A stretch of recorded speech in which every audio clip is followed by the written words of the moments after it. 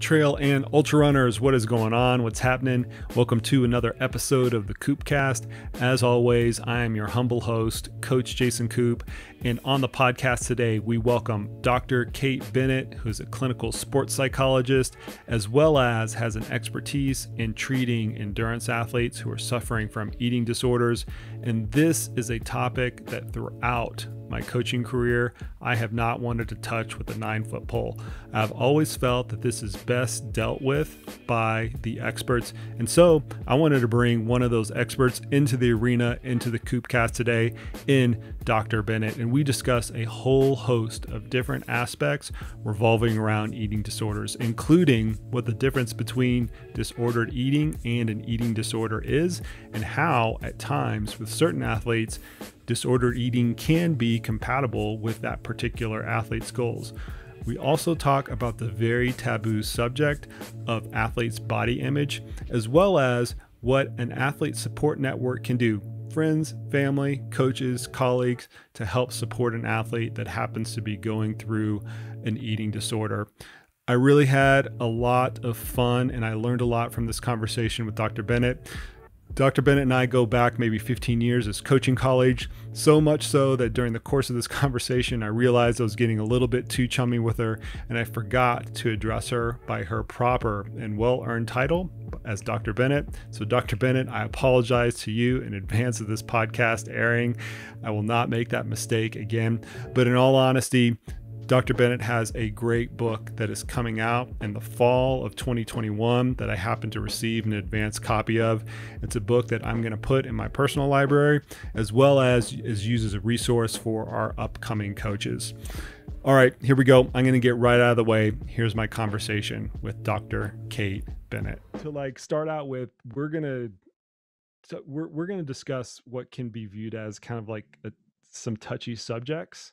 And if you can't tell from my hesitancy, I mentioned this to you in the email beforehand, talking about eating disorders is something that I've very consciously steered away from. And I get asked to write articles on this and produce content on it and stuff like that all the time. And I've always said no. And it's not for lack of me trying to understand things, because I genuinely try to and network with experts and things like that. But one of the things that I realized that when I network with experts is that I really don't know this space very well. And I feel if I start to, comment or opine on it, that I'm somehow I'm super paranoid that I'm gonna go awry. And so it was really kind of comforting for me to hear or read in your manuscript that when you go through a very prototypical clinical education in this area like you have gone through, that helping athletes manage eating disorders is not something that it's not a big part of the curriculum. Correct. It's not a part of the curriculum at all. It's not a part of the curriculum at all. And I was really surprised to hear that. So why, I mean, I know that was a big motivating factor for you to start to compile a manuscript and put this book together. But classically, why is that? Because we have all seen, we're both athletes, we live in the athletic populations, and we see all of these examples in lay literature, across podcasts, athletes kind of come out with their stories and things like that, of them suffering from some type of eating disorder. So why does that, fundamentally, why does that discrepancy exist between what we see and the reality of the training that you would go through? So it really is the result of two separate worlds. So as you know, I came up in this coaching world and this sport world. And in that world, you really learn about physiology and nutrition and performance-based subjects. In the clinical world, where you learn about eating disorders, you don't learn about the sport world. And so it really is focused on mental health and mental illness and treatment issues. And so truly, it's a reflection of my career has been that I've stood in both of these worlds, and I've stood professionally in both of these worlds. And so that's where I'm trying to bridge this gap, because there's the sport world that doesn't have any clinical training. And then there's this clinical world that doesn't have any awareness around athletes and their lifestyles and how they experience their worlds, the messages they get regarding nutrition and health, the expectations of what they should and shouldn't do with their bodies to achieve performance excellence. And so it really is that there's one world that's focused on healing mental illness. And there's this other world that's focused on performance excellence and helping athletes achieve their greatest outcomes, whatever those are. But rarely do they cross over. And then the bridging is sport psychology. But sport psychology traditionally doesn't focus on clinical issues. And so when I went to school for my master's in sport psychology, it was about only performance-based tactics and techniques. It wasn't about mental illness. We read at the DSM, which is the Diagnostic and Statistic Manual. So we knew about disorders, but we were never trained to treat them. So kind of the population that's supposed to bridge our gap doesn't always have clinical training. And so for sport psychologists or sport psychology performance enhancement consultants, they have to go on and get their clinical training to actually be able to treat mental illness. Huh. That's such a fascinating setup, and one that I mean, I kind of had like the curtain peeled back for me just in my professional career, but I never really knew what those educational pathways kind of looked like. So we're going to have a discussion that's very specifically focused towards eating disorders in an athletic population. And I think one of the things that's going to come out of this conversation is that the way that we look at this and the way that we treat and help support those athletes, in some cases, and you're going to be the expert here, in some cases are much different than you would treat a general population. But before we even get into any of that, and this is my paranoia that I was speaking about earlier kind of coming through, are there any like statements or efforts of full disclosure that we need to go through in advance? And I'll throw out the first one, that I am not trained in this area. I'm not a clinical psychologist. I rely on the experts whenever I have to interface with athletes that are dealing with these issues. But you, as the expert, are there any other efforts of full disclosure that we have to go through before we start to dive into this? I mean, when I think of disclosure, the only thing I can think of, and it's more of a caveat, is just because somebody's listened to this podcast, it does not make them an expert, whether it's identifying a treatment. But, really, I think sometimes people like to listen a little bit and then they think they know a lot about it. And so truly, I think, this is going to be informative, but it certainly is not going to be all encompassing. Thank you for that. I think that's really well taken, Kate. And just because I am doing this podcast is not going to make me an expert either. So just because you're listening, you're not an expert. Let's throw that out there. All right. So let's set it up. Who are your, I'm either going to use the word clients or athletes, and I might use them interchangeably. So what do you prefer? I actually use three terms. I use clients, athletes, and I actually use patients as well, since I'm a trained doctor. Okay. But clients, I usually think of kind of as a business exchange. Some people prefer that. So we can just do more athletes if that's our common term. Thank you for that. I hate the word client whenever I'm talking in athletic terms, because I think the exact same thing. It's such a transactional relationship. So we'll use athletes. Okay. Okay, so, perfect. Why don't you go over really quickly, what are the types of athletes that you most commonly see in your scope of practice? So I actually have a really broad range with regards to both the type of treatment or the type of services I provide, as well as the athletes I see. So from age range, I've seen as young as 8-year-olds, as old as 65, 70-year-olds. So kind of the full spectrum. Where I really do a lot of my work are adolescents, college student athletes, kind of 20-something professional athletes, where really is kind of sports is really the large part of their life, or the biggest part of their identity. Within that, then my practice is split, where I've got one side of my practice, I just do pure performance enhancement. So I work with athletes worldwide who just want support with their performance, and they really want to be able to excel. One of the most common calls I get is from endurance athletes who say, I train hard and I work hard and I show up on race day and it doesn't show up. And truly it's about, they don't know how to suffer in a race situation. And they really start to feel like they're compromising their training by not performing to the best of their ability. So I do a lot of work around suffering and confidence and resiliency, and how to really believe in oneself in any given day, whether it's a training day or a performance day. And then the flip side, which is what we're talking about, is my clinical work. And so I'm a specialist in the treatment of athletes and eating disorders, but I also treat anxiety, depression.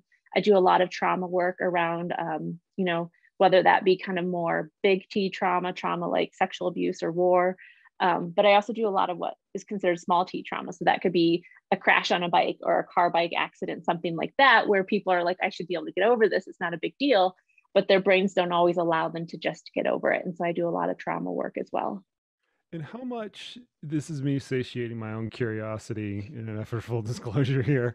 How much does your, what I'll call like your classic work in sports psychology kind of Mm-hmm. cross over with either the big T or the little T work that you do with athletes? Big T trauma or little T trauma work Right. with Yeah. athletes? So actually, when I do trauma specific work, I do the skill building. So when I do performance enhancement work, I really work from a curriculum of mental skill building, and I build a toolbox of skills to help athletes Yeah. be able to develop skills to think confidently and to respond resiliently. Um, with trauma, I actually use a totally different treatment protocol called EMDR, eye movement desensitization and reprocessing. It's actually what I wrote my dissertation on. And that is designed to treat trauma, and it allows the brain to verbally or non-verbally process the trauma. And essentially what happens is when we have a trauma, it gets stored in our midbrain, our limbic system, which is the most animalistic part, or the most primitive part of our brain. And then when we think about a healthy memory of a trauma, so somebody who maybe has crashed their bike at a high speed, or somebody who has been hit by a car, the more adaptive type of trauma is stored more in the cortex in the frontal lobe. And so EMDR allows the body to non-verbally work through this. And it's kind of, the way I describe it is, it's kind of watching a movie of your life, and your brain just works through it, and you're not talking, and there's a lot of silence.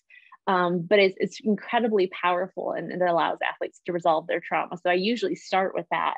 And then we go to the skill building if they're still struggling with confidence when they get back out there, whatever it is they do. Can you take just a brief moment and go over for the listeners what an EMDR treatment kind of like looks like somebody who comes in and actually experiences that type of treatment, what actually is it? So EMDR, there's the normal intake where you gather all the information, right? That's the standard part. The difference is when somebody comes in for an EMDR session, like the desensitization and reprocessing is what it's called. Basically, we sit like ships passing in the sea. So you would sit like you are to me, but to my side, and I would sit right here. So we sit very close in proximity, which has been interesting during COVID, trying to figure out how to Oh do my this. gosh. But then, so the original was eye movement. So literally you would follow someone's fingers back and Yeah. forth, and, Yeah. and that bilateral stimulation crossing over the meridian of the brain would allow the brain to start to process. I actually use a TAC audio equipment. So headphones, and then there's these little buzzers you hold in your hand, and they alternate. And so we create, it's guided, it's very much a guided protocol. So we answer standard questions every time. And then I just say, go with that. And I turn on this little box that I have, this TAC audio equipment, and it alternates either by the sound in their ears or the buzzers in their hands go back and forth. And their brain just starts to process, and we follow the brain. I observe the body, how the body's responding to whatever memories they're working through. And I check in with them every, I would say 30 to 90 seconds, kind of depending on how the body's responding. And we just keep going through that until more positive memories start to come up and resolutions apparent. Are they talking through the memories at this point, or are they just like visualizing it? Visualizing, they sit Yeah. silently, and they only talk when I stop and ask what's going on. Interesting. Mm-hmm. We'll put a link in the show notes to your thesis. Is that okay? Yeah, Okay, sweet. absolutely. So listeners can kind of reference that. I think that's absolutely fascinating. It's going to be a little bit too much in the weeds for our discussion, though. Okay, so let's center things back here. We started out with this notion that in an athletic population, eating disorders and disordered eating can be viewed at differently as opposed to a normal population. And one of the concepts in your book that I found really fascinating is this aspect of radical acceptance of some of those Mm-hmm. ideas. I want you to like take the reins on this one and go through why that is different in those two populations, and how we should view the difference between disordered eating and an eating disorder, specifically within athletes. Right. Okay. So start with the term. So eating disorders refers to a clinical diagnosis, right? So that's anxiety nervosa, bulimia nervosa, binge eating disorder, this new category called OSFED, other specified feeding and eating disorder, which is those are kind of the people who have anorexic tendencies or bulimic tendencies, but they don't meet full criteria for one of those other diagnoses. So what can happen is athletes, when they're pursuing excellence, whether that's, for, just basic, master's athlete or rec level athlete, or somebody who is, an elite athlete, international stage type athlete, what all athletes want to do when they're serious in their sport is they want to get to the best they can be. And in a lot of sports, that's about optimizing nutrition. And in some sports, that's about optimizing body composition as well. And so a lot of athletes will start to manage their food differently. They might start to take out certain types of foods. A big thing is they start to eat clean, or they go on a keto diet or the caveman diet, right? Like whatever diet you want to pick, they start to read and listen to podcasts, and they decide this is going to be the greatest diet for me. In the clinical world, this idea of starting to take food groups out of their diet, this idea of starting to count calories and measuring food and tracking food, those are all disordered behaviors. And so when somebody has anorexia, you look at those and you see those behaviors as maintaining a mental illness. For athletes, they can do these things and be psychologically healthy. So they can track their food, they can weigh their food, they can meticulously monitor how much they're eating on a given day as they prepare for a race. And then the race passes and they stop doing it, or their season's over and they go back to eating a cheeseburger and fries at no big deal. And so it really is about this flexibility where athletes purposely choose these behaviors to optimize performance and to try and excel athletically. When somebody has an eating disorder, they use these behaviors to maintain their mental illness. And so they stay stuck in these behaviors. They can't ebb and flow out of them. There's no flexibility. And so in either realm, they're considered disordered eating behaviors in the clinical world. But in the athletic context, it really is about performance excellence. It's about optimizing one's performance to the best of their ability, knowing that nutrition and body composition can play a role. So when you're like sizing up an athlete and what's going on within that athlete, whether they're a patient of yours or you're just observing it, I mean, we've all been, observing people either as friends, as colleagues, through social media, in person, and things like that. You honed in on this flexibility component, right? That the athletes who have behaviors that would look like an eating disorder, the key between those athletes and somebody who actually has an eating disorder is they'll move in and out of those, right? They'll be flexible. Is that like the key thing to like focus in on when we're trying to size this up? Yes. Yeah. The ability to be flexible, and really it's the values behind it. So an athlete who is using disordered eating behaviors to peak for a certain event coming up, they may say like, okay, I'm cutting out these certain types of foods. I'm not eating processed sugar. I'm not eating processed grains, right? Like all the normal stuff. But then it becomes, it's somebody's birthday party or they're on vacation and they're like, I'll be fine for a week. When I get back, I'll go back on my plan and I'll continue to follow it. People who are really more in that eating disorder, mental illness place, they go on vacations and they continue to practice it. They go to birthday parties and they continue to practice it. They don't have their child or their nephews or their grandparents' birthday cake or anniversary cake because it would break their rules. And so there really is this rigidity. They don't trust that if they break their rules, that they'll be able to come back and perform to the best of their ability. And so somebody who uses disordered eating to peak and excel in a healthy way, that flexibility, but also it's about values. Like, okay, yeah, I really want to do great in my event, but I also realize if I have birthday cake this Saturday because it's somebody's birthday, nothing bad will happen to me. When somebody starts to slide into the eating disorder, that one slice of cake could throw off their entire season in their minds. Right.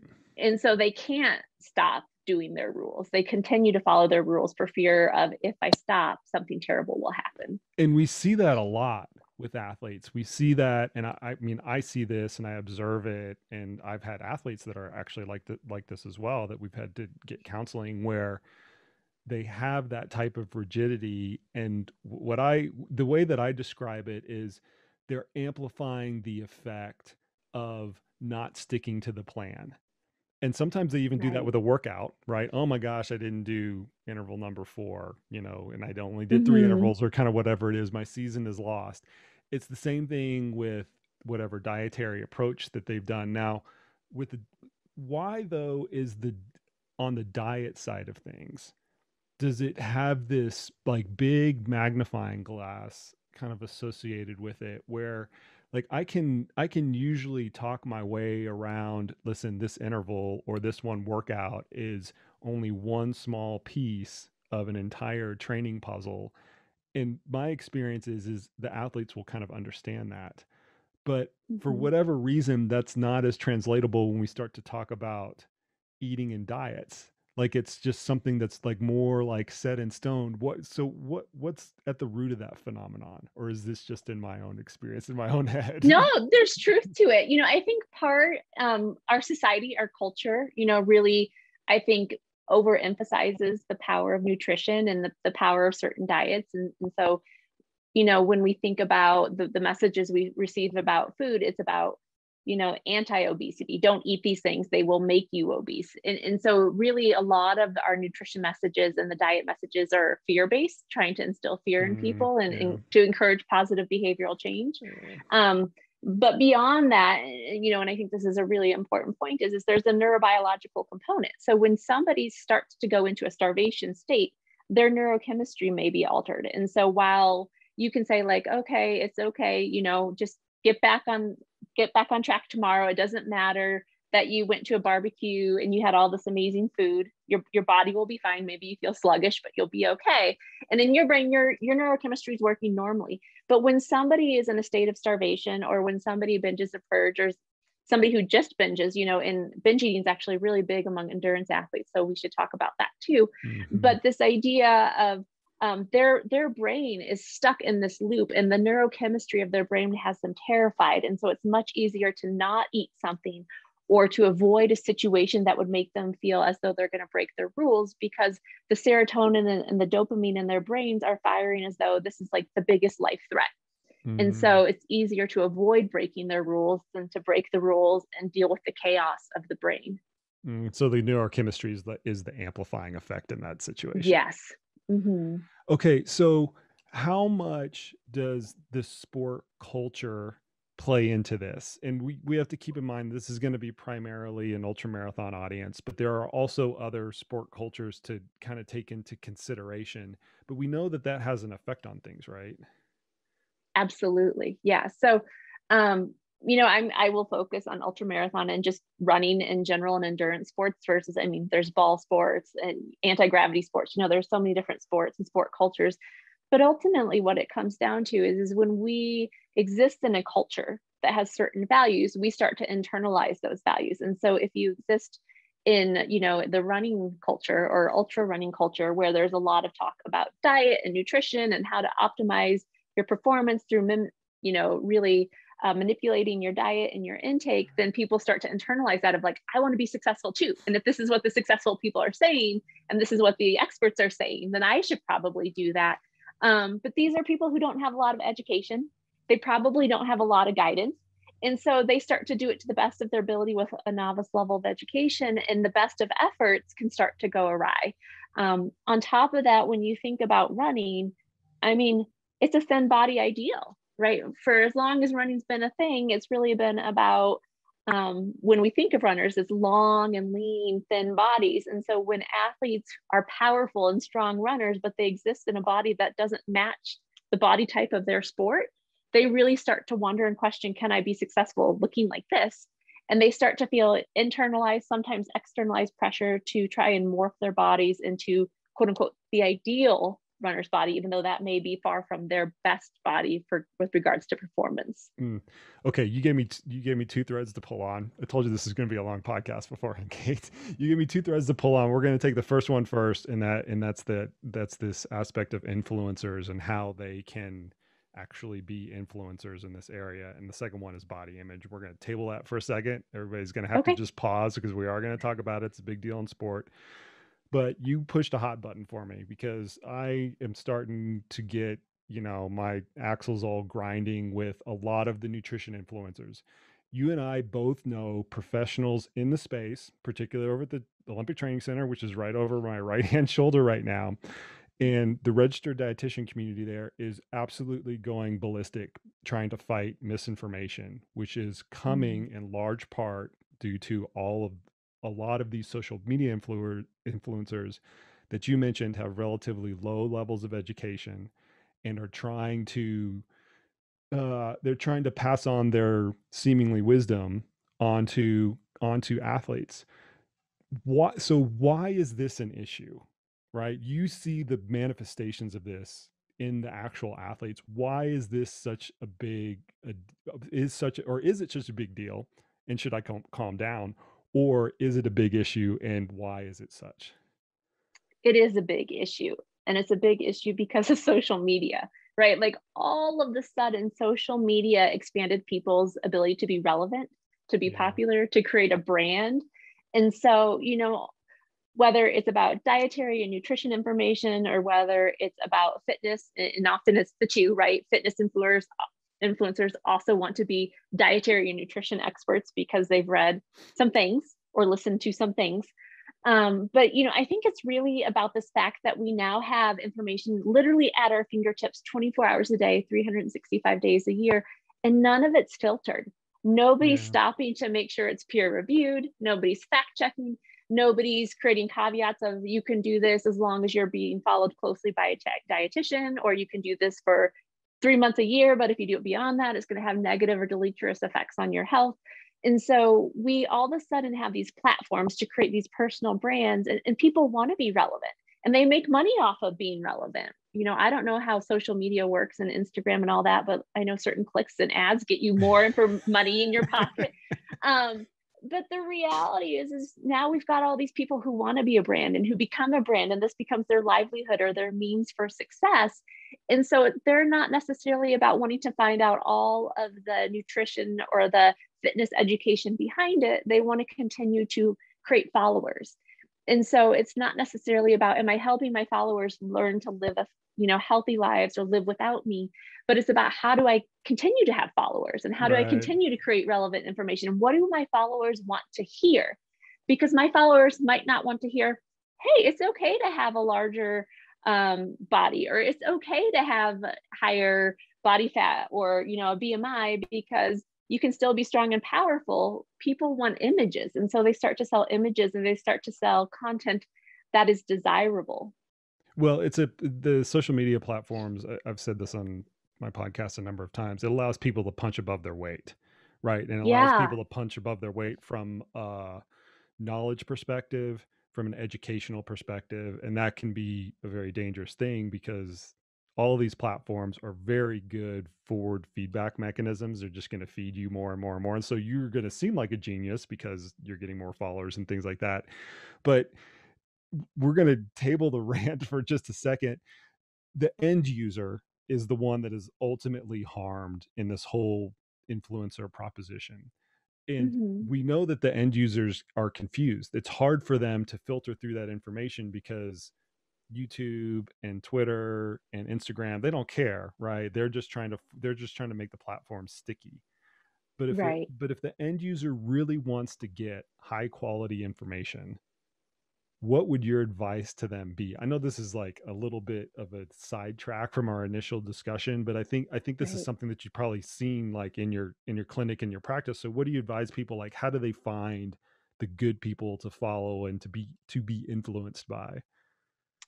So I really encourage a background check, right? If you're finding somebody who you enjoy following on Instagram or YouTube or whatever it is stop and check the person's credentials. And if they don't have credentials, then explore whether or not following them is actually going to benefit your health, your performance, your happiness, your well-being. Because without credentials, people really are just pulling to create content. And like you said, to have that sticky platform to continue to entice their followers to follow them.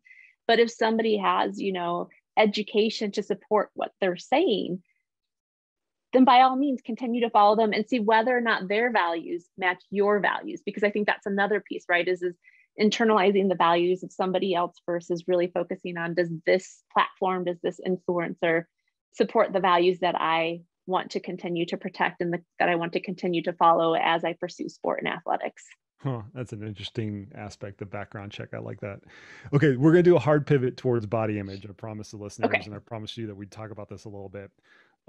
This is a really hard area to talk about in sport, and it seems like every 3 months, some sportscaster on one of the major networks makes some flub, and it's in particular when they're talking about women's sport, whether Final Four is going on right now, women's Final Four, but it doesn't matter whether it's Final Four or track and field or whatever. The prototypical comment is, we're watching a women's sport and some commentator makes some comment about the athlete's body or body type, gets Mm-hmm. completely demonized on social media. Sometimes that is rightfully so.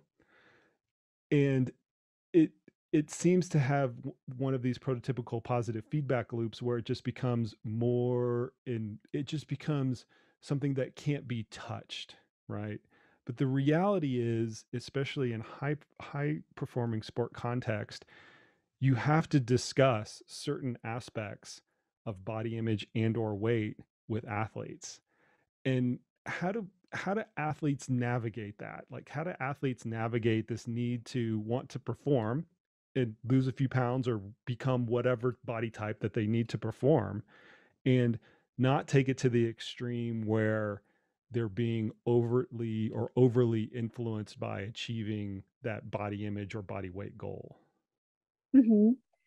So what I would recommend, is that's a lot to respond to. So I'm just Yeah, I know, organizing I my know. thoughts for a second. But when it really comes to, I think there's the question for the coaches, but as well as the question for the athletes. But what I really encourage all athletes to do is optimize your nutrition. Get with a really knowledgeable sports dietitian, somebody who your coach or somebody who a family member or a teammate knows and trusts and has success with, and ask them, how do I optimize my nutrition, right? Get your metabolism checked, use a med gym to check your RMR, do a body composition testing, talk to your coach about what's my optimal training. And between doing optimal training and optimized nutrition, your body's going to settle where it wants to be. Often what happens is we think in our heads, well, I'm 5'6", so I should weigh blank as my Right, race weight. And right. we like to identify a number as our criteria for our best performance state. But truly, if somebody is improving and progressing and their nutrition is optimized, their body's going to lean down to where it wants to lean down to, and it will learn how to hold that and maintain that. And you don't stop thinking about food until you've gotten food. And this is if you run out of fuel, and you're out there and you're like, oh, where's the next gas station? Or when am I going to get back to my car? I can't wait to eat donuts or cookies, right?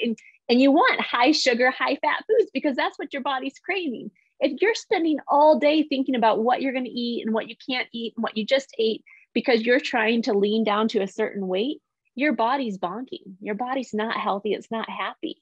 That's too low for it. And so again, athletes may have a short period of like, ooh, I'm going to lean down as best as I can for this event, but I know that this isn't sustainable. But if somebody's constantly daily bonking, constantly thinking about food and what they can eat and they can't eat, it tells them that their body composition isn't where their body's going to be healthiest. But to put that in a nutshell, you're saying focus on the nutrition and let your weight kind of come into a natural area, right? Right. Mm-hmm. Yeah, this is the same thing that we advocate, as you know, right? We advocate for our coaches. And I was discussing this with one of my colleagues the other day. I can only come up with a very small handful, maybe two or three instances in the entirety of my coaching career, which is 20 years, hundreds of athletes at this point, where I have said, I want you to get down to this weight by this date. And it's always been Mm-hmm. in the in any of those small instances, it's always been in the context of that's what they came to me as a goal for. And they were overweight, over fat to begin with. And they knew that they needed to lose like somewhere on the order of like 100 pounds. We said, okay, we'll just go ahead and we'll set it up this way. But outside of those really small, very, very, very small fraction of the athletes that I've worked with, I've never set a quote unquote race weight for any athletes, even the most high caliber ones. I wouldn't do that if I worked with a lot of weight class sports though. And that's where I'm conflicted, right? Because I Mm-hmm. know with that you have to, like, if you want to make the 145-pound, weight limit in weightlifting or judo or some sort of, boxing or mixed martial arts or something like that, you have to say you have to be 145 pounds by the time you step on the scale. There's no avoiding it, right? Mm-hmm. Right. And so that's where that idea of like I can do this for a short period, but then I know afterwards I'm going back to, if my body naturally wants to be 152, I go back to 152, I train 152, and then I work closely with a dietitian to bring myself down in a healthy way. Thinking about wrestling, all the athletes who used to work out in garbage bags and sweatpants, like those things still happen and they're insanely Oh yeah. unhealthy and people die from it. But when you've got somebody who can help you really carefully measure your health and well-being as you come down to that weight, compete at that weight and come back up, then you can do it in a relatively healthy way. If people can't do this slide, right? If they can't go down to the competition weight and then come back to their healthier weight and they really struggle with that, then psychologically it might not be the best sport for them. And so I think there really is kind of, again, this values-based system of what does sport bring to me, but also if I have to compete at a certain weight to be competitive, and that's really hard on me psychologically, then maybe I need to reevaluate what it is I'm pursuing and what my goals are. I like that psychological toll that you just mentioned. And I think that this goes a lot hand in hand with when we're trying to optimize performance. Because if you're undertaking any type of activity, and we just talked about weight management as being one of those activities, but any Mm-hmm. type of training activity that takes a large psychological toll on the athlete, a large negative psychological toll on the athlete, you might as well just erase a couple of weeks of training. And it doesn't matter whether that's a training prescription or a weight loss prescription or a dietary intervention or whatever. If the thing that either the coach is prescribing or the athlete is prescribing or some person in their support network is prescribing has a larger negative psychological toll than whatever physical benefit that they're getting out of it, then you might as well not do it in the first place. Like you always have, I guess what I'm trying to say is you always have to think about the net effect of some of those Right. actions. Mm-hmm. Exactly. I would agree because they all compound. Right. And a lot of times when we're talking about weight management issues, you can, the confounding factor is, and you're going to have to put your coaching hat on for a little bit.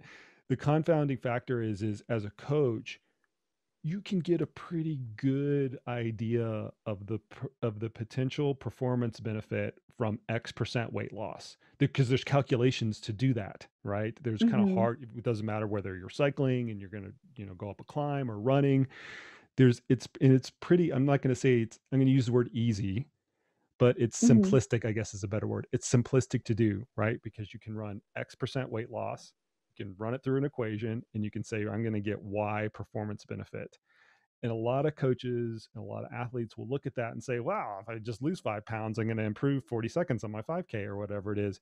But they don't realize the other effects that go into creating that weight loss, whether that's a classic energy reduction or, like we were just mentioning, the psychological toll of things. So can you, putting your coach and your kind of clinical hat on, can we kind of contextualize what that psychological toll might actually be when we have athletes that are going through these rounds of potentially trying to get into some sort of optimal weight that they've designed in their head or through their team or whatever? Yeah. So first, I just need to say, like, kind of blanket statement. Maybe this is what I would have put in disclosure at the start. Is I am an advocate for health at every size. So I don't believe weight loss is essential for anybody. And I think everybody can be excellent in their own versions. And so I think it's important. There are athletes who are going to show up and say, I want to lose weight, or I know I'll perform better if I do lose weight. But I'm also an advocate for people learning how to be in their bodies as they are and how to enjoy sport and movement and be competitive in that way too. So I just need to say that I am a huge advocate for health at every size. But going back to, that question about can we, kind of tally the toll of dieting and weight loss?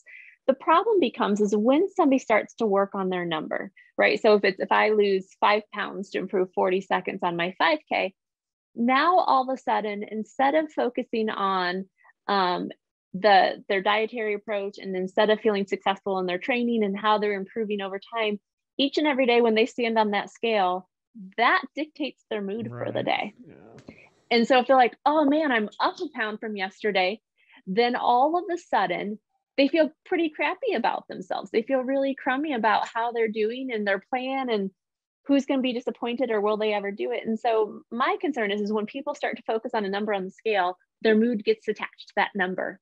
And then that becomes the psychological toll versus if it's, hey, let's work with this dietitian and let's do this training plan. And in your head, you have your calculation and you know what you're working towards, and you're talking to the dietitian about how you're going to get there.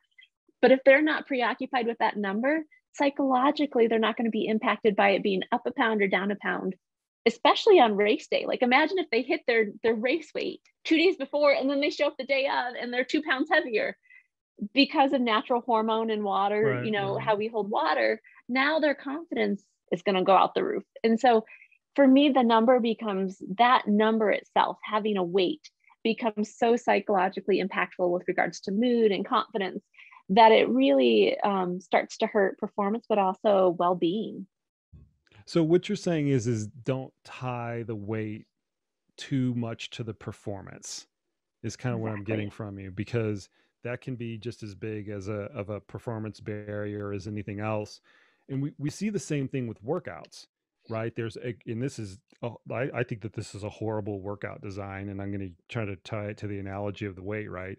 Where you have an athlete or you have a coach that is overtly fixated on some kind of time trial esque workout that they know that they need to hit. It's this one key thing that's 4 weeks out from their event, and if they do great, it gives them a big psychological boost, and if they do poorly, it gives them a very poor psychological floor to kind of go down to. I've always looked at that as like, you might as well just go to Vegas if that's your training strategy, right? If your training strategy has this linchpin of this one workout that is going to give you an up or down arrow, you might as well just go to Vegas, sit down at the roulette wheel, pick black or red, and you'll have the same kind of result, because you don't know how that is going to go. It's almost the same thing on scale, because there's so much day-to-day fluctuation, and if you're putting too much value on that daily number, to tie to a theme that we talked about earlier, the fixation on that highly fluctuating day-to-day number affects things more than what they would naturally be affected by, and it affects things for the rest of the day, your workout and everything else. Right. Yeah. I mean, and then if you just think about how stress, high cortisol levels start to impact holding weight, right? If you're preoccupied and stressed about having to lose weight, and then your cortisol levels goes up, right? All of a sudden now we're starting to talk about how stress is impacting weight loss and performance, and so really if it's, hey, let's monitor weight and see what it does, but let's follow our training plan. Let's work with, this really awesome nutrition plan that you've got going, and let's just see. And they may be pleasantly surprised. They may drop 7 pounds before race day because they're not even thinking about it. And they're not constantly trying to restrict, right? Because the other thing is when people start to intentionally restrict, the body gets scared and the metabolism goes down. And so their body's like, I don't know what's going to happen here.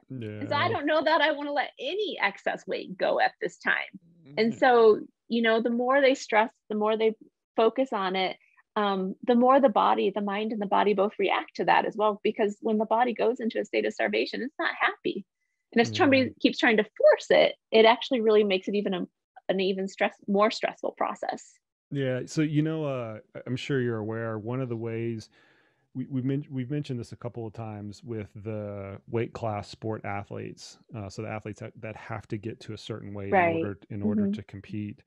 They have made tremendous strides in the last probably 5 to 7 years with the whole practice of weight cutting. Now they still have a long way to go. Let's get that out of the Hmm. way. They're not absolved of all of their issues quite yet, but several years ago, it was a total shit show across a lot of the different sports, with all due respect to the very fine practitioners that were trying to make a big difference. And if you look at it globally, it was a total shit show. But one of the more market changes that they made that's important for the audience here is when they had those athletes go through those weight cuts, they would always give them a longer term, and sometimes that was months and sometimes it was 7 weeks, perspective on what they should expect.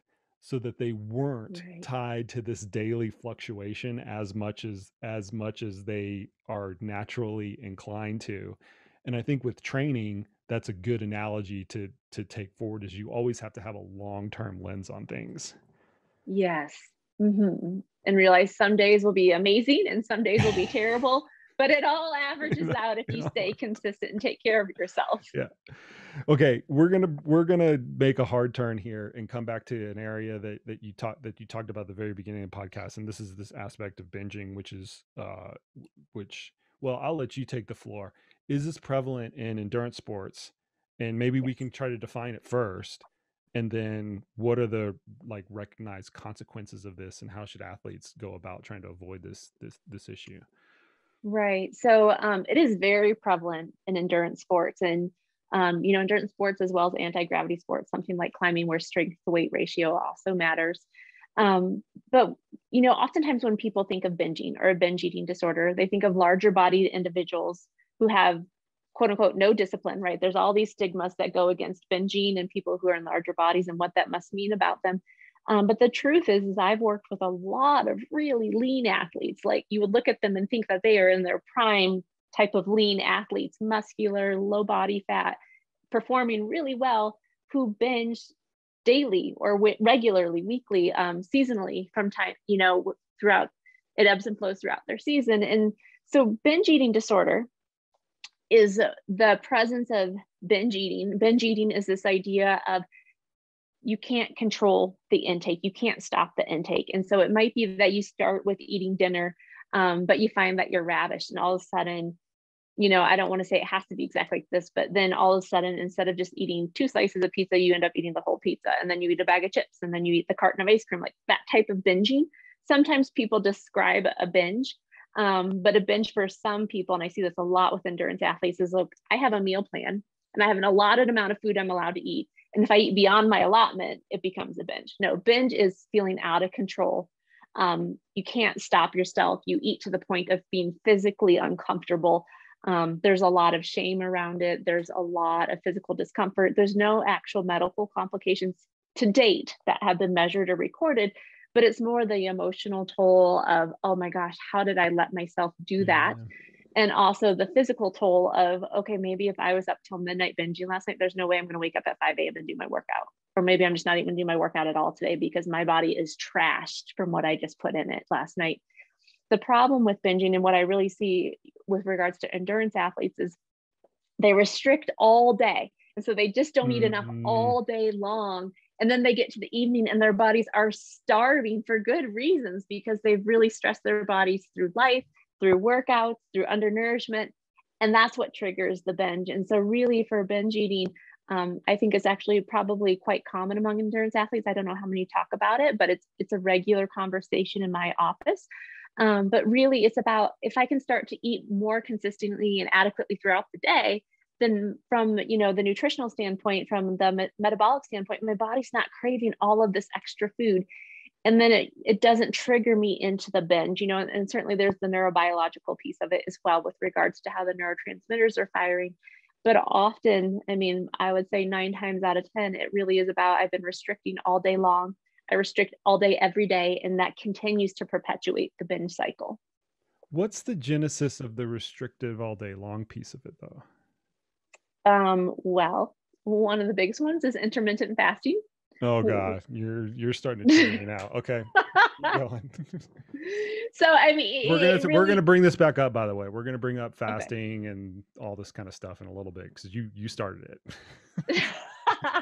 Fair. But I mean, intermittent fasting, I think, is the easiest one to show, right? This idea of like, well, I don't eat till noon, but before noon, I go and I do my training workout, and then I go do life, and I do this and that. And then I start eating at noon. Well, your body is already ravishingly hungry by that point. And people say, I feel better doing this and I enjoy doing this. But what's going on is they end up typically binging in the evening during their okay period Right. when they're allowed to eat, but then that can really trigger real binges, true binges with regards to the psychological disorder of not being able to control the intake. So a lot of it is athletes who like to eat less earlier in the day, and then they basically have this goal or this hope that, well, I'm not going to binge today.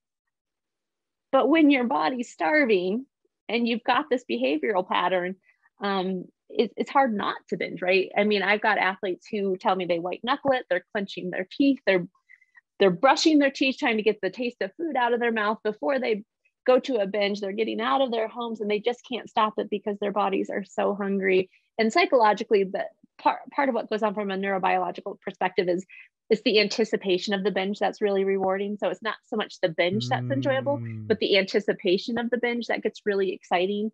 When you think about a lot of ultra and endurance athletes, they're kind of adrenaline junkies, right? And so their brains are already kind of wired to look for these high stake, kind of high payoff types of events. And so there's also that piece where they are already have maybe a bit of an addictive or a bit of a mindset that really looks for these really exciting things to go for, right? And then the binge is something really exciting to think about. Once you're in it, it's not fun. Nobody's ever told me they enjoyed the binge. Yeah. But the anticipation of the binge can be really enjoyable for some people. So in the ultra endurance community, there's been this kind of phenomenon over the last several years where athletes will undertake nutritional and training interventions very specifically to try to enhance their fat oxidizing capacity. And some of those are, they try to go on fasted runs. Sometimes they do a dietary manipulation. Sometimes they'll do a 2-a-day, training session. So they're training with low carbohydrate availability. There's a big range of all of these different strategies. You touched on the intermittent fasting one, which has had the spotlight put on it both in athletic circles and I'll also say in popular circles because of all the social media influencers that we mentioned earlier that we won't throw under the bus. So for those of you not watching the YouTube version, Kate's got a shitting grin on her face and is nodding agreement here. It's so I've always had an issue with these strategies from a fundamental physiology standpoint first, and then the consequential ramifications of it that you have to deal with second. So fundamentally, I look at the strategy and say, okay, endurance athletes are great fat burners in the first place. Trying to double down on something that you're already really good at is not something that I would make a linchpin of an athlete's training program. Mm-hmm. That could kind of we could have a whole nother podcast on that, and I have had actually podcasts about that. We don't need to talk about that a little bit too much, but how can athletes who don't exhibit disordered eating, when they get into these types of strategies, unbeknownst to them, start to fall into like your practice, right? Where you see them at the tail end of it, and all of a sudden they go from a perfectly healthy athlete to somebody that you've got to like dig out of the hole. I mean, does that actually happen? That is 99.9% of who I treat. Seriously, that much? Yes. So it's not, so I guess what I'm trying to do is I'm trying to make the distinction for people who are like looking at something like intermittent fasting or whatever that are already like in this disease circle, right? But what you're saying is the practice can catalyze somebody who shouldn't see you, right? You're saying that practice actually catalyzes that person from going from a normal, healthy person to somebody who ultimately is seeing you and getting treatment from you. Yes. I mean, and to go back to your example of going to Vegas, it kind of is like playing roulette, because some people can do this, right? And psychologically they'll be totally fine. And other people do it and they jump on the eating disorder wheel before they even realize what's going on. And that is truly who I see. Nobody ever says, I chose to have anorexia, and so I started doing this, right? It was always, it's either I started this diet or I wanted to improve my strength to weight or my power to weight. Yeah. And here I am 3 years later with binge eating disorder. Sometimes it's a coach told me to lean down. Right. Here I am with anorexia, right? So it's never that anybody actually chooses an eating disorder, but what they choose is to try and manipulate their dietary intake to change their body shape, which for some athletes turns out okay. And for some athletes, it doesn't turn out okay. But nobody ever chooses the eating disorder. They choose the behaviors to try and excel. And it becomes a perfect storm. For some athletes, when we think about risk factors, there's the genetic risk factors. So somebody who has a family member who had an eating disorder before them, that increases their risk. So if somebody's got a parent with an eating disorder, do not play with it. Like it's just, you're playing with fire. It's going to blow up in your face.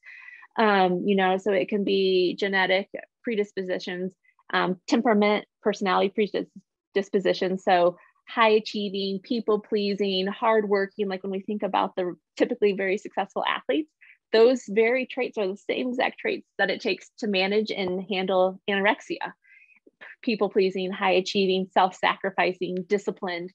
So personality plays into it, life events. So if somebody's like, oh, I just went through a divorce and I'm getting into ultra running and I'm going to give it everything I have to try and become my new self, right? As they're dealing with this emotional chaos on the side, they may not pick an eating disorder, but they may end up in an eating disorder or parents divorce, so life events influence it as well. So there's all of these sport risk factors that athletes face just with regards to body ideals and discussions around nutrition and dietary science and the, just even being in the world, the sport culture that normalizes being amenorrheic and normalizes bradycardia and all these things that the culture just holds.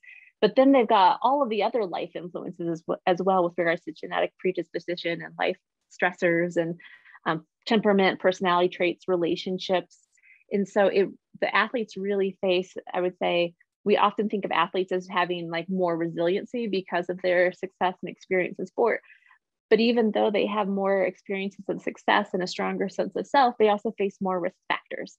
Yeah. So when they throw the ball on the table and it rolls and it lands red, it turns out bad. It's a wheel, by the way, not a table. Oh, sorry. Wheel. Sorry. You'll spend a lot of time gambling. That's okay. No. But Kate, I mean, this has always been one of my biggest issue with people who play nutritionists that don't have a classically trained background in it, is they don't know what type of fire that they're playing with. And especially when it comes to these very restrictive types of diets, whether it's ketogenic diet, low carbohydrate diet, intermittent fasting, we can run through the whole deal. If you haven't had this classical type of training, and even when you have, it is to your point that it's seemingly almost random. It's very hard to discern when you're going to use an intervention with an athlete and it's going to positively benefit them. You're going to achieve this outcome that you want to achieve. They're going to oxidize more fat or whatever the goal is without consequence, or there is a bad consequence to it. And it is really hard to, and I've always had this sense, and it's good to hear you say this. It's almost impossible to distinguish on the front end who's going to be in what category or whatever part of the spectrum. I hate to put people in buckets like that, or wherever they're going to land on the spectrum. Right. Mm-hmm. So this brings me to my last piece, and there are going to be listeners out there, and there are also going to be coaches out there. And this is for myself. We all want to help. Right. We see and we observe people, and we've all been through this. Like, this person, we need to get them help. That person, we need to get them help. This other person, we need to get them help, or whatever. This is normal. That is normal. We're going to normalize this. And we've all been right and wrong in all of those categorizations, right? I've looked at athletes and say, no, they're fine. And it turns out 5 years later, they weren't. I've totally made that wrong call. I've made right calls as well. And I feel that it's almost just totally random, right? For the people out there that are listening, how can they help? How can they observe something, whether they're a coach or a friend or a colleague or how can they help, or when can they decide when they need to come in and intervene? So, I think one of the biggest things is really challenging the stigma around mental illness. I mean, within the athletic population, there's so much belief that I'm an athlete, I'm supposed to be mentally tough, I'm supposed to be mentally strong, I'm supposed to be resilient, I'm not supposed to have any problems. That people pleasing, high achieving temperament and personality style versus normalizing, like, hey, if you have an off day, it's okay. Or, hey, if you're struggling with your body image, I'd rather know that you're struggling than assume everything's okay and you're just doing this crazy diet because you want to be a great athlete. So I think for coaches, for athletes, to really normalize that mental health affects everybody. It doesn't matter who it is. athlete, non-athlete, weight class sport, endurance sport, ball sport. Eating disorders don't discriminate. They affect people of all shapes and sizes, genders, races, ethnicities, sport types. They really don't discriminate against anybody. So I think really one of the big things is being open to having conversations and normalizing that this could happen to anybody. And it doesn't mean that you're a good or bad person or did anything right or wrong, but it really is, it's that perfect storm. So many things come together that create and ignite this fire that can be really devastating for people, both with regards to their immediate health, but also their long-term health and well-being. I think another thing is really checking our own implicit weight bias, because I mean, it's even been studied in clinicians who treat eating disorders. I mean, there's weight bias when we think about our culture and our society that we've grown up in. There's a lot of belief about thin bodies are good and healthy and successful, and larger bodies are not good and not healthy and not successful. And so we already have these implicit weight bias that we need to be aware of, and be aware of what messages are we passing on. Because even though you may think that I am totally accepting of an athlete in a larger body, but if you continue to talk about how losing a little bit of weight might help them, right, there's your own implicit weight bias being put on that athlete. Same with dietitians, right? This idea of like, oh, well, you're at 22% body fat. If we got you down to 18, you'd be amazing. Right. That's a weight bias being put on this person that may or may not be struggling. And if they are struggling to hear their coach and their dietitian say like, yeah, you're right, your body's wrong, we need to change it, that starts to influence their psychology and their experience of their body. So being aware of our own implicit weight bias and being really sensitive of if the athlete's bringing it up, and if the athlete's asking me about it and how to change it, then maybe I'll bring it up. But also talk about the dangers of what might happen if we start to play with this, versus assuming that athletes want to have these conversations and assuming that athletes want to meet these body ideals that are perpetuated in sport. So I think really just being aware of implicit weight bias is so important as we continue to learn about ourselves and the athletes we work with. For athletes, learning how to speak up, one of the largest things is athletes don't have anybody that they talk to about their hard days. They don't talk to anybody about what's going poorly in their lives, and realizing that you don't have to be tough all of the time. Yeah. Whether it's a friend or a family member, a teammate, a coach, right?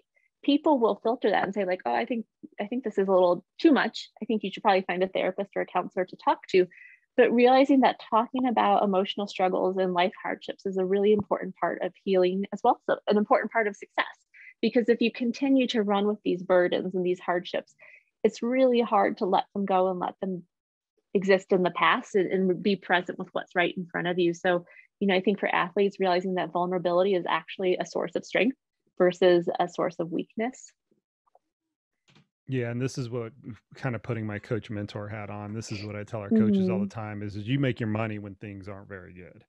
It's easy to like be a cheerleader, and when your FTP or your fitness chart is like always going vertical and one day is better than the next and you're setting PRs left and right, that's easy coaching. Like anybody can kind of do that. But when things are kind of down in the dirt and athletes lose or they get injured or have to deal with an eating disorder or whatever else is out there, that's where coaches can kind of really make their interdisciplinary money, because they have to play a role in kind of in all of these areas. So where would you send somebody like me? You know me, we've known each other for a long time, right? I'm always looking to like up my game in certain areas. And I've been on this podcast before with somebody who you might know up in the Front Range area, Justin Ross, who's given me a lot of resources on the sports psychology thing, because that's a sword that I need to continually sharpen, because I didn't grow up in that area. Specifically within your domain, Kate, if I wanted to like up my game, up my coaching game in your area of expertise, where should I go? So like if you mean literally where should I go, there is a conference every year called Eating Disorders in Sport, which is really about just educating people, bringing the sport culture and the clinical culture together, right? Bringing our communities together to allow them to better understand athletes, better treat athletes. There are some basic online resources through NCAA, has some basic information that they share if people just want the basic. There's certainly, also ASP, which is Association for Applied Sports Psychology. They have like a little handbook or treatment manual. I can't remember what it's called. I contributed to that several years ago. So there are resources out there. But truthfully, what I encourage coaches to do specifically is, or, people who are in the sport world, dietitians, athletic trainers, physical therapists, get to know a clinician in your area, right? Because part of it is having a really strong referral and a consultation, somebody who you can call and say, hey, this is what I'm seeing. This is what I'm witnessing. What do you think? And because if your gut's saying something's wrong, there probably is something there. And it'd be nice to have a clinician to be able to bounce it off of, who says like, oh, I think you're fine, or send them in, let me do a consultation with them and we'll talk about it. And realize that for every person that you consult on, they may do consultations and the person shows up and they play it cool and everything's good. And I'm flexible and I eat birthday cake and I go out to dinner with my friends. And then all of a sudden, we realize that they keep getting these overuse injuries and they keep getting stress fractures. And we're like, something's just not adding up, right? And so you bounce it off again. But I think having resources in your community that you can bounce people off of, bounce athletes off of, is really important, just to be able to have that second opinion. Certainly there are books out there. My book will be out there within the next 6 to 8 months. That'll be a resource that I really intended for everybody. And so that's something that even gives people a basic idea of what this field entails. But I mean, ultimately, I'm a psychologist. I love relationships. I think having relationships, having people to consult with and bounce things off of is really important, just to ensure that truly the athletes are thriving under your care and your support. For athletes, if they're, go ahead. Oh, no. I was going to say, I'm so glad that you mentioned that, because that's one of the linchpins that we use, is just build out your professional network, because you're never going to, no matter how many conferences you go to and, certifications that you get and things like that, you're never going to be as good as the people who do it for a living every single day. And you've got to have it all. Right. So that's a point very well taken. Kate, you mentioned your book. You can absolutely plug your book here. This podcast will never have any sponsors, but for people like you can plug the crap out of the book that's coming out. And by the way, for listeners, Kate gave me a preview of the book. I read it over the last couple of days. I read about 50% of it over the last couple of days, and I skimmed the rest of it. It's something that I will have in my library that's sitting over my right-hand shoulder here, along with a lot of the other reference materials I have. It's also something that I'll recommend to our coaches. It is really good. It's something that I wish I had when I was a 21-year-old coach and Kate and I met for the first time. Because it's something true. I didn't know I needed it at the time. I didn't know I needed that education at the time, but now I wish I kind of had it. So what's the name of the book? When can people get their hands on it? The book is Treating Athletes with Eating Disorders, and it's due to be published this fall. So fall of 2021, October, November timeline is currently our timeline. Okay. I'm laughing because listeners will know I'm going through the process of writing the second edition of my book, and the timeline has definitely been flexible. So the fact that your timeline is flexible, it goes along with the theme of things. If there's a link, I'll absolutely include it in the show notes. And then when it comes out, I'll plug it, Kate. I wish you the best with it. And it is a really good resource. Good job doing it. And what I will say is, as a consumer, a lot of different groups will find value from it. Athletes, coaches, clinicians, the whole range can pick it up. It's a pretty easy read. It's also a technical read at the same time, which is a really hard thing to blend. But it'll serve a broader community as opposed to just the clinicians. Correct. Yes, I tried to write it to be a resource for everybody, and truly, I tried to write it so you don't have to read the whole book cover to cover. You can read the book and open it up and read certain sections that are more relevant or of interest to you. Awesome. Well, I look forward to coming out. I know you look forward to getting it off your plate and seeing it. Yes. Seeing it in print. Anything else you want to say, Kate, before we say goodbye to the listeners? No, I thank you for your time. This was really enjoyable. And, truthfully, I just encourage people to be curious, whether it's an athlete running and they're like, ooh, maybe some of that stuff related to me, or some of that I'm curious about. Bounce it off your friends, bounce it off your coach, bounce it off a dietitian you're working with, to see whether there are issues there. Because curiosity is really what allows people to heal, but also allows people to practice flexibility. Because if they realize that, oh, maybe there is something there, they can start to work on changing it before it becomes a full-blown clinical issue. I love it. Be flexible, people. Don't be so rigid. We Yes. need that across a lot of different areas of life. So that's a perfect place to leave it. Mhm. Kate, thanks for your time. We'll bring you back on the podcast soon, maybe when the book comes out. How's that sound? Okay, sounds good. Thank you so much. Yep. All right, folks, there you have it. There you go. Thank you to Dr. Bennett for coming on the podcast today. As always, I learned a lot. Links to everything that we discussed are absolutely in the show notes. Good luck on your book launch. You guys go and check out that book when it hits the shelves in the fall of 2021. And hopefully we can bring Kate back on, or Dr. Bennett, forgot about that. We can bring Dr. Bennett back on the podcast when that book comes out, because I learn a lot each and every time I get to discuss this very interesting topic. Thank you to all the listeners. And as always, we will see you out on the trails.